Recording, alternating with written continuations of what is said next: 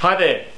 Today we're going to have a look at the RedBack Smart Energy Inverter, the SH5000 Generation 2, and how the integrated DC isolator meets the requirements of AS5033 for mechanical interlocking with the power module.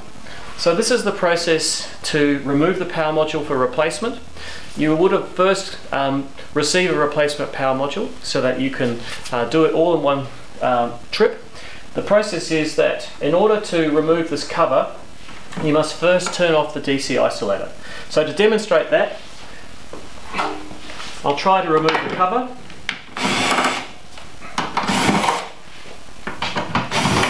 While the unit's on. And as you can see, I can't take the cover off because there is a cutout in the cover preventing it coming off while the DC isolator is switched on. So of course I need to switch off all AC circuits and DC circuits to the unit, turning off the AC input, AC output, the battery, and finally the PV input. Wait for it to de-energize so that all the lights have gone off, and also isolate the unit at the main switchboard.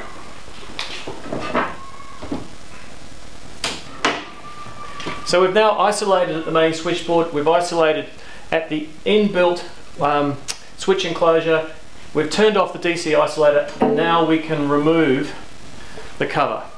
There's no accessible parts on the DC side to IP4X. You can't touch anything, it's all screened from touch.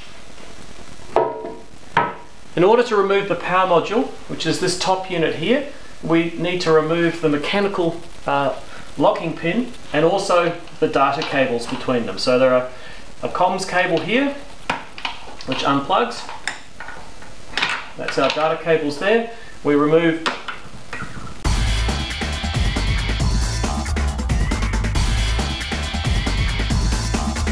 take the locking pin out, and I'll just get some assistance. Amin, would you help me for a moment?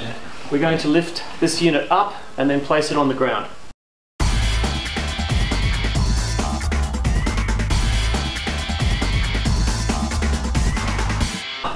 It is quite heavy. Yeah, it's heavy. All right. Okay, you have it? Yeah.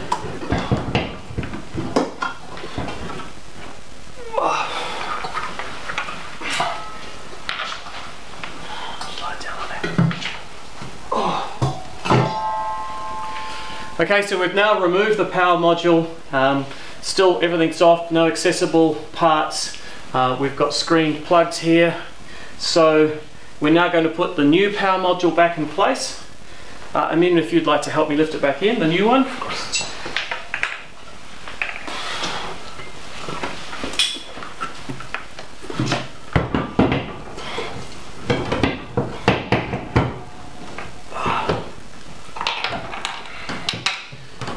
Fingers clear. Yep. All good. We then plug the data cables back in.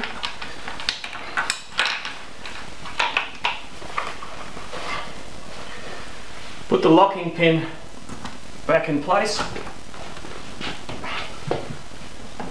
Make sure the unit's fully down.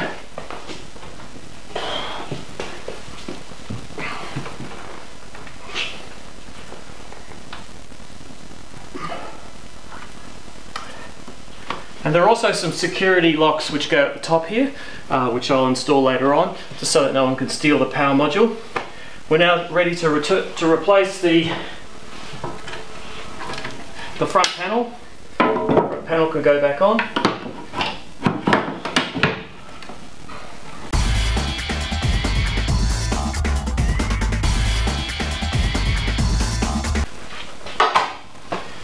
Now we can reinitialize the inverter with a new power module installed. So I've turned on the grid supply at the subboard to which it's connected. We can now turn on the battery. We can turn on the AC circuit for backup, for grid, and finally we can turn on the PV-DC. So the unit now is fully restarted. This is an IP67 cover, which incidentally is lockable. So when it's covered, a lock pin or a PIL lock can be placed in here and sealed completely if required. So the unit takes a few minutes to start up. You'll see some lights flashing.